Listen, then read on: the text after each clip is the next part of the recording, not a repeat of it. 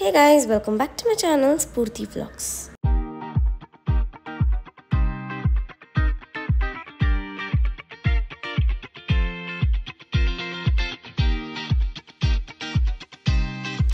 So guys, ಇವತ್ತು ಒಂದು naming ಸೆರೆಮನಿನ attend ಮಾಡೋಕ್ಕೆ ಅಂತ ಹೋಗ್ತಿದ್ದೀವಿ. ನಾನು ಯಶಿಕಾ ಇಬ್ರು. ಸೊ ತುಂಬ ದೂರ ಇರೋದು ನಮ್ಮ ಮನೆಯಿಂದ.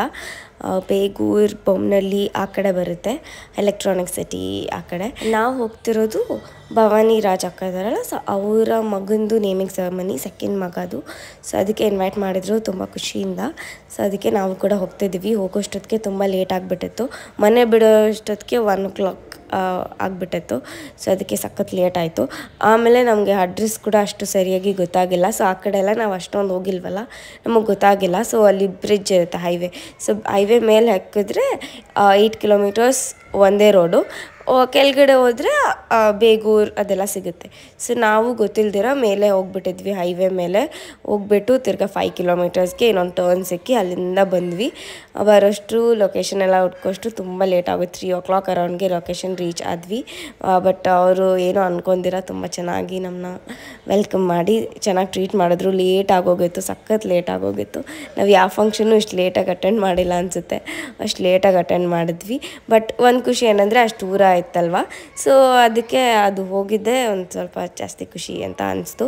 ಅವತ್ತು ಮಮ್ಮಿ ಡ್ಯಾಡಿ ವೆಡ್ಡಿಂಗ್ ಆ್ಯನಿವರ್ಸರಿ ಕೂಡ ಇತ್ತು. ಆ್ಯಂಡ್ ಪಾಪು ನೇಮ್ ಬಂದುಬಿಟ್ಟು ವಂಶಿಕ್ ಅಂತ. ಸೊ ನಾವು ವಿಶ್ ಮಾಡಿಬಿಟ್ಟು ಪಾಪುನ ಈಗ ಅಂಕಲ್ ಆಂಟಿ ಮತ್ತು ಅವ್ರ ಕಸಿನ್ಸ್ ಎಲ್ಲರ ಜೊತೆ ಮಾತಾಡ್ಕೊಂಡು ಕೂತಿದ್ವಿ. ಸೊ ಈ ಅಂಕಲ್ ಏನಿದ್ದಾರೆ, ಸೊ ಇವ್ರು ಬಂದುಬಿಟ್ಟು ಭವಾನಿ ರಾಜ್ ಅಕ್ಕ ಅವರ ಅಪ್ಪ.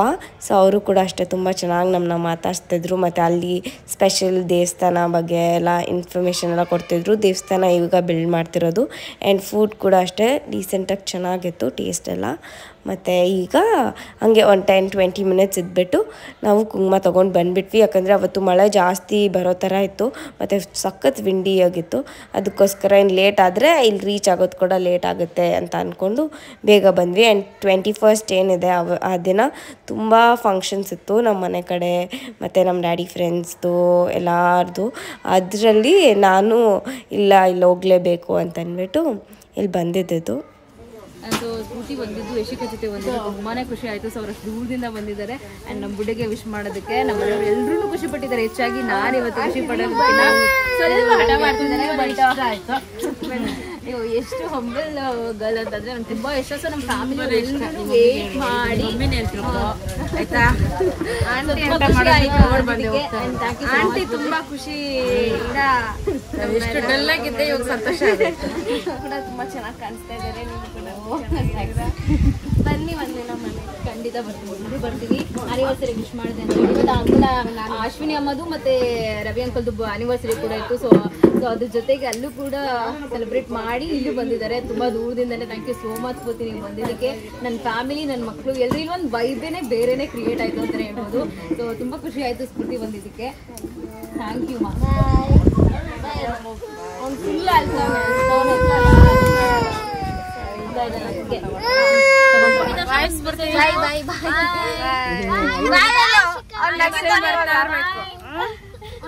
ನಮ್ಮನೆ ಒಂದು ಫಂಕ್ಷನ್ ಬನ್ನಿ. ಡ್ಯಾಡಿನ ಮಮ್ಮಿನ ಎಲ್ಲಾರನ್ನೂ ಕೇಳಿದೆ ಅಂತೇಳಿ ಆಯ್ತಾ. ಸೊ ಅವ್ರು ಇಡೀ ಫ್ಯಾಮಿಲಿ ನಮ್ಮ ಜೊತೆನೇ ಇದ್ದರು ನಾವಿರೋವರೆಗೂ. ಅವರು ಕೂಡ ತುಂಬ ಖುಷಿಪಟ್ಟರು ನಾವು ಹೋಗಿದ್ದು. ಮತ್ತು ನಮಗೂ ಕೂಡ ತುಂಬ ಖುಷಿ ಆಯಿತು. ಆ್ಯಂಡ್ ರಿಟರ್ನ್ ಗಿಫ್ಟಾಗಿ ಪ್ಲೇಟ್ ಕೊಟ್ಟಿದ್ರು, ಸ್ಮಾಲ್ ಪ್ಲೇಟ್. ಅದು ಕೂಡ ಕ್ಯೂಟಾಗಿ ಚೆನ್ನಾಗಿತ್ತು. ಸೊ ಅದಕ್ಕೆ ಅಲ್ಲೇ ಓಪನ್ ಮಾಡಿ ನಿಮಗೂ ಕೂಡ ತೋರಿಸ್ದೆ. ಆ್ಯಂಡ್ ನಾವು ಬರೋವಾಗ ಟ್ರಾಫಿಕ್ ನೋಡಬೇಕು. ನಾನು ಬ್ರಿಡ್ಜ್ ಮೇಲೆ ಇಷ್ಟೊಂದು ಟ್ರಾಫಿಕ್ ಇರುತ್ತೆ ಅಂತ ನಾನು ಇದೇ ಫಸ್ಟ್ ಟೈಮ್ ನೋಡಿರೋದು. ITI ಬ್ರಿಡ್ಜ್ ಇದೆಲ್ಲ, ಅಲ್ಲಿ ಎಷ್ಟು ಟ್ರಾಫಿಕ್ ಅಂದರೆ ಅಷ್ಟು ಟ್ರಾಫಿಕ್. ಆ ಕಡೆ ನೋಡಿದ್ರೆ ಯಾವ ಕಡೆ ನೋಡಿದ್ರೂ ಟ್ರಾಫಿಕ್ಕೆ. Right side traffic, left side traffic, ಸ್ಟ್ರೆಂಟಸ್ traffic, ಎಲ್ಲ ಕಡೆ ಫುಲ್ ಟ್ರಾಫಿಕ್ ಆಗಿ ಇತ್ತು. ಬಟ್ ಫೈನಲಿ ಮನೆಗೆ ರೀಚ್ ಆಗೋಷ್ಟೊತ್ತಿಗೆ 5:36 ಆಗಿಬಿಟ್ಟಿತ್ತೇನೋ, ಅಷ್ಟು ಲೇಟಾಗಿ ರೀಚ್ ಆದ್ವಿ. ಆ್ಯಂಡ್ ಬೆಳಗ್ಗೆ mummy daddy mummy side relative ಅವ್ರದ್ದು ಹೌಸ್ ವಾರ್ಮಿಂಗ್ ಇತ್ತು. ಸೊ ಅದಕ್ಕೆ ಅಲ್ಲಿ ಹೋಗಿದ್ರು. ಆಗ ಅಲ್ಲಿ ಪೂಜಾರಿಗೆ ಹೇಳಿದ್ರೆ ಈ ಥರ ಆ್ಯನಿವರ್ಸರಿ ಇದೆ ಅಂತ, ಅವರು ಸ್ಪೆಷಲಾಗಿ ಅವ್ರ ಹೆಸರಲ್ಲಿ ಪೂಜೆ ಎಲ್ಲ ಮಾಡಿದ್ರು ಅಂತ ಹೇಳಿದ್ರು. ಸೊ ಅಲ್ಲಿನ ಪಿಕ್ಸ್ ಇದೆಲ್ಲ. ಗೈಸ್, ನಮ್ಮ ಮಮ್ಮಿ ಬೆಳಗ್ಗೆ ಮದುವೆ ಹೆಣ್ಣಾಗಿದ್ರು, ಆದರೆ ನಾನು ಸ್ವಲ್ಪ ಮೂಡ್ ಆಫ್ ಆಗಿದ್ದೆ, ಅದಕ್ಕೆ ಮಾಡಿಲ್ಲ.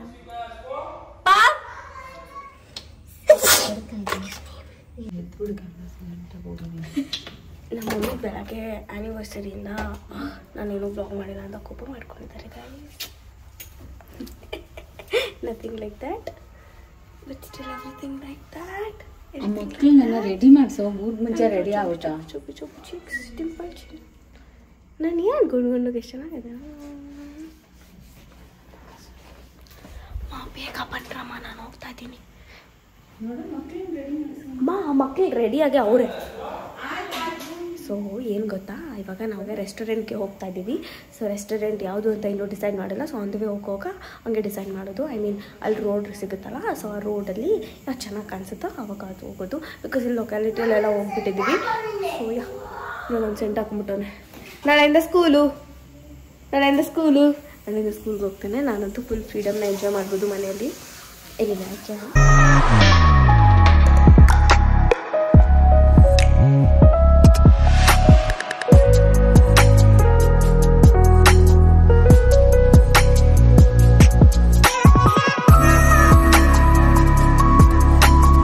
ಸೊ ನಾವು ಯಾವ ರೆಸ್ಟೋರೆಂಟ್ಗೆ ಹೋಗ್ಬೇಕಂತ ಗೊತ್ತಾಗಿಲ್ಲ. ಆಲ್ಮೋಸ್ಟ್ 7 ಆಗಿಬಿಟ್ಟಿತ್ತು.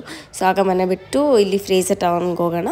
ಅಲ್ಲಿ ಆ ಸ್ಟ್ರೀಟಲ್ಲಿ ಎಷ್ಟೊಂದು ರೆಸ್ಟೋರೆಂಟ್ಸ್ ಇದ್ದಲ್ಲ, ಸೊ ಅಲ್ಲಿ ಚೂಸ್ ಮಾಡೋಣ ಅಂತ ಅಂದ್ಕೊಂಡು ಹೋದ್ವಿ.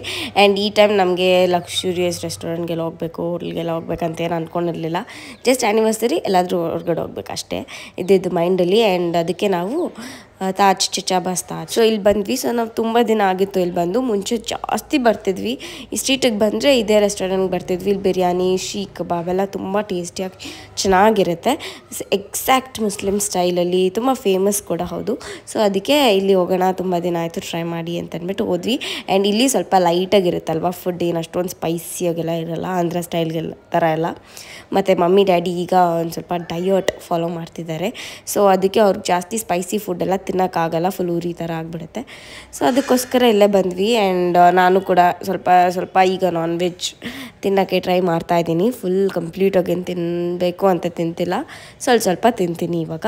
ಆ್ಯಂಡ್ ಅವಾಗ ನಾವು ಆರ್ಡರ್ ಮಾಡಿದ್ದೇನು ಮಟನ್ ಶೀಖ್ ಕಬಾಬ್ ಮತ್ತು ಸಲ್ಲುಕ್ಕಿ ಕಬಾಬ್ ಅಂತೇನೋ, ಅದ್ರ ಜೊತೆಗೆ ಕಬಾಬ್ ಆರ್ಡರ್ ಮಾಡಿದ್ವಿ. ತುಂಬ ಮಿನಿಮಲಾಗಿ ಆರ್ಡರ್ ಮಾಡಿದ್ವಿ, ಬಿಕಾಸ್ ಯಾರಿಗೂ ತಿನ್ನೋಕ್ಕೆ ಆಗ್ತಿಲ್ಲ.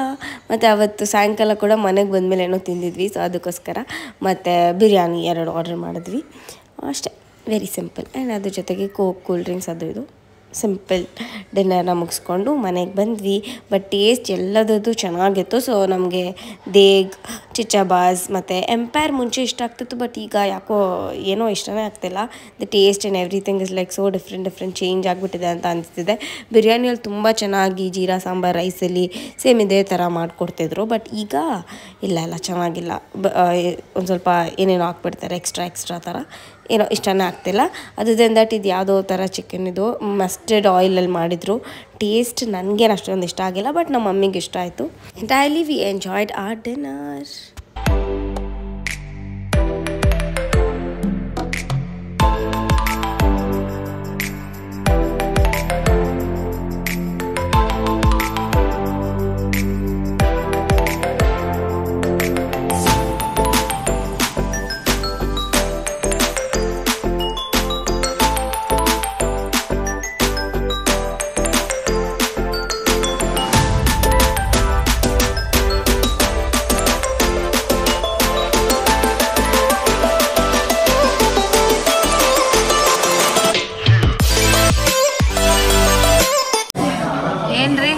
ಹೆಂಗಿತ್ತು ಆ್ಯನಿವರ್ಸರಿ?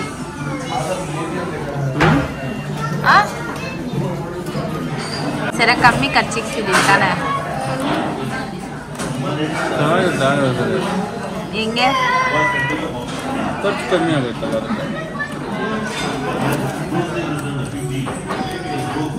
ಎಷ್ಟಾಗತ್ತೆ ಬಿಲ್ಲು? ಎಷ್ಟೇ ಅಂತ ಅಮ್ಮ? 1710 ರೂಪಾಯಿ.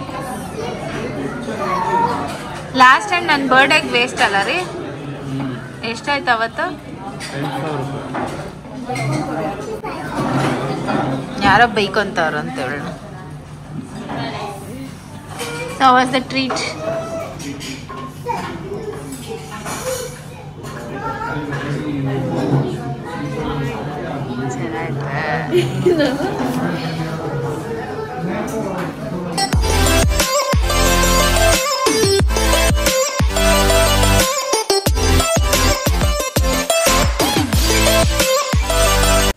And yeah that's it for today's vlog. ಈ ವ್ಲಾಗ್ ನೋಡಿ ನೀವು ಎಂಜಾಯ್ ಮಾಡಿದ್ರಿ. Make sure like, share, comment and subscribe to my channel. And ಎಷ್ಟೊಂದು ಜನ ವಿಶ್ ಮಾಡಿದ್ರಿ mummy daddy ಆ್ಯನಿವರ್ಸರಿಗೆ. Thank you so much. ನಿಮ್ಮ ಬ್ಲೆಸ್ಸಿಂಗ್ಸ್ ಮತ್ತು ನಮ್ಮ ವಿಶಸ್ ಯಾವಾಗಲೂ ನಮ್ಮ ಮೇಲೆ ಹೀಗೆ ಇರಲಿ ಅಂತ ಕೇಳ್ಕೊತೀನಿ. So yeah, meet you all in my other video. Until then, take care. Bye bye. Thanks for watching.